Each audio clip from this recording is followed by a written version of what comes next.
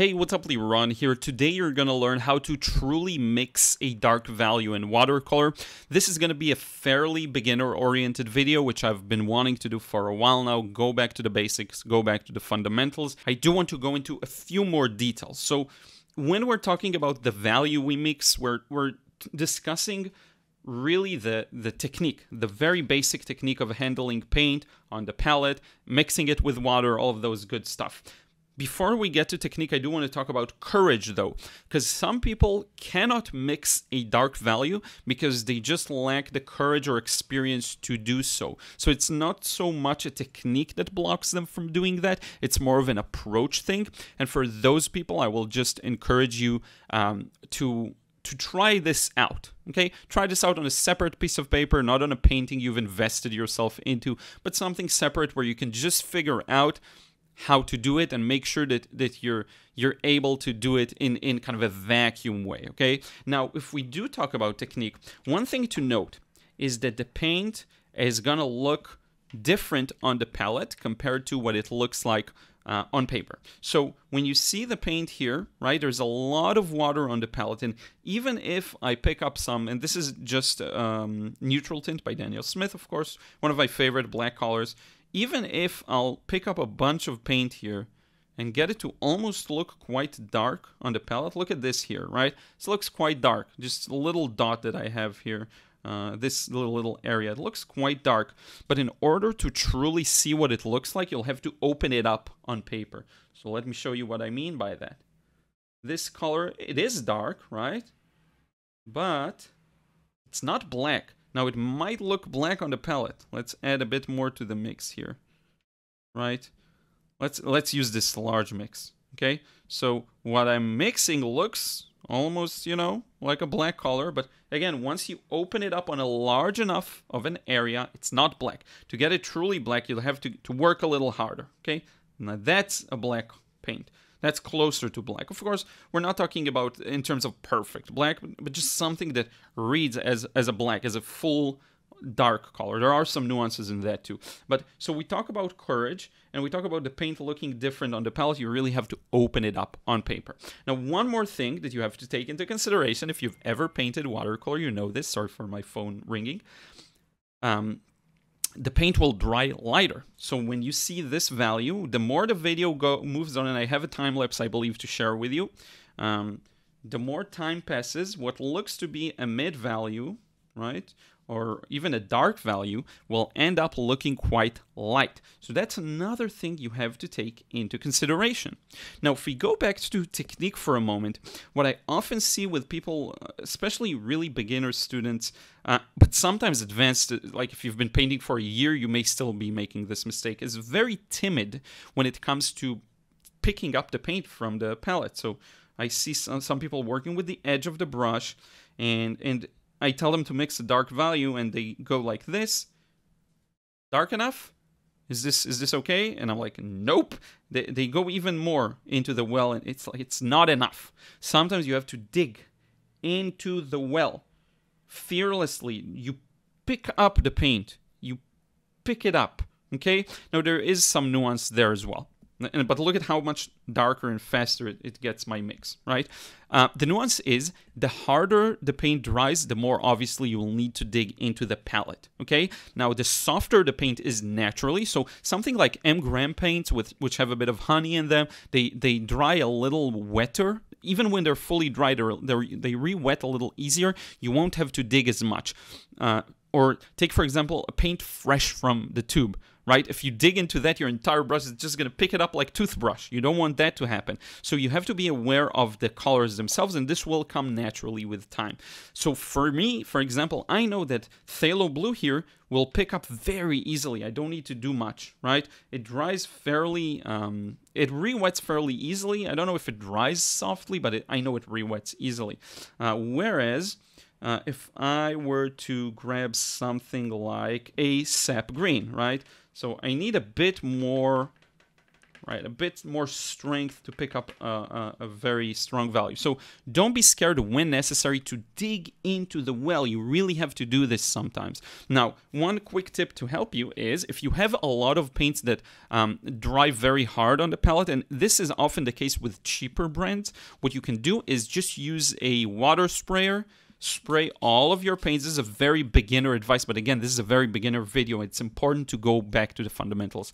Just spray over all your paints, and they will automatically, while you're mixing, while you're doing stuff, will begin to re-wet because you're covering everything with a layer of water. And this is something I discovered a few months into watercolor, and it could have helped me a lot. Sometimes I'm not disciplined enough to remember doing it in the beginning, but it really is great help. If all your paints are freshly squeezed, you don't need that. But if you're working, like most people, with paints that already dried on the palette, or you're working with pens, right, not tubes you squeeze into the palette, same story. Some pens re-wet easier, some aren't as easy to re-wet. You have to use a water sprayer to kind of wake it up, or dig into the well. Don't be scared to do that, okay? Now, the last point I will talk about is the difference in pigments. Some pigments are just naturally lighter, while others are naturally darker. So the easiest example is a yellow. Let's just pick up a ton. I'm digging into this well with a fairly not too wet brush, right? I'm digging. Look at what I'm producing here. In essence, it'll be able to be as dark as what you're seeing on the palette, which is not that dark. Now, let me switch over to a Pyrrole Scarlet, all by Daniel Smith here. Pyrrole Scarlet. See? It's definitely darker, and you can tell if your eye is trained enough. But let's move on to Quinacridone Rose, which is why I love this paint. And it's very useful. Aside from being a magenta, which is more useful sometimes for mixing, look at how much darker it is naturally compared to... It's not a huge difference, but it is there. The difference exists compared to Pyrrole Scarlet, right? Again, this is as dark as Pyrrole Scarlet gets. This is as dark as Quinacridone Rose will get. Now, let's switch over to Phthalo Blue. You might have guessed it. Look at that, right? Look at how dark it is. Now, let's switch over to Carbazole Violet. Carbazole Violet, in its essence, is a black. It's a violet black. It really is. It's one of my favorite. It's one of my favorite paints to use whenever I need to quickly mix darks, but I want them to have some depth of color and hue, and not just be, you know, a gray black color. It's an accelerator. You can mix it with a yellow and achieve very good darks. So this is really it. Now, as a small kind of point to wrap it up, some people have trouble with yellows because they think to themselves, okay, yellows just aren't dark enough, so it's very hard for me to have them compete with the rest of the paints. And this goes into a bit mixing black paint, but I want to show you how, if you bring in a bit of Phthalo Blue, for example, and Quinacridone Rose, magenta, right, you get a purple. You could even use the violet directly. If you bring in enough of the yellow, it will gray out, I think, in a satisfying manner, right? And you just need to bring enough of it, so you don't need all of the paints you're mixing to have the same strength of value naturally out of the tube. They still can mix well and evenly. I'm not sure how that works, but it actually works, okay? Maybe because it's harder to recognize those nuances in the darkest darks, but it just works, so don't worry too much about that. So just to conclude, maybe it's an issue of courage, and if it's you, then that's something just to get rid of once. Just do this once on a spare, isolated piece of paper. Feel what it's like to mix a very dark value once, and you will solve it for life. So that's the first thing. Second, paint on the palette may look darker than it actually is, may look lighter than it actually is. The only way to know is to test it on the paper.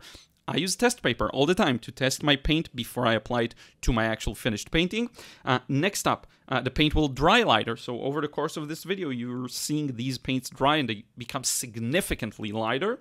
And then don't be scared to dig into the well. Really dig in. I want you to feel I almost want you to feel what it's like to dig too much and have your brush covered in paint and be disgusting. I want you to feel that. And then pigment differences. Some pigments are just naturally darker than others. So what does this tell you? What does this teach us? maybe if you really are looking for a dark value with one paint, just switch it over. Don't use Pyrrole Scarlet, use Quinacridone Rose. Okay, just a few thoughts to throw at you. One more little kind of note to remember is that don't just look at the name of the paint. So neutral tint, phthalo blue, new gamboge. Look at the pigment. The pigment is what matters, and some brands will have a different name for the same pigment. So when I say Quinacridone Rose, what I actually mean is PV19, Pigment Violet 19. That's the one that's better to for shading than Pyrrole Scarlet, which is PR, I don't remember. No way I can remember that, okay? Same goes for phthalo blue, French ultramarine. Look at the pigment, and then you'll slowly learn and get to... But the best thing I can tell you, honestly, is just to, with time, become familiar with what you have on the palette. That way you'll get a really good feel to it. Your tools and mastering them is a part of producing something that looks good, and more than looks good, that matches your intention. Right? If you tried to get a paint to be dark, but you constantly fail at it, that's a gap in your skill that you want to solve, right? So anyway, this is it. This is all I have for you today. I hope this was beneficial. I am trying to go back to the fundamentals and cover a bunch of topics that involve really the basics. I think it's very important, and don't hesitate to revisit them, even if you've been doing it for a while. Like, the worst thing is to be painting for 5 years and be completely oblivious to one thing that you're constantly making a mistake on. A big part of a mistake is you not getting the result you want, right? I'm not talking about objectively, this painting is good, this painting is bad. A lot of it is, can you execute on your intentions and on your plan? That's pretty much it. So again, thank you so much for watching. I want to thank everyone who supports me over on Patreon. If you want to join, I have a link down below. And of course, thank you so much for getting the courses, checking them out. If you want to paint loosely, enjoy the painting process, let go, let the paint do its thing, which is pure magic. Check out the frustration-free watercolor course. Same goes for Watercolor Realism if you want to achieve that realistic result, which involves a lot of creating the dark values as well. Be sure to check that out, and I will catch you in the next video. Until then, take care.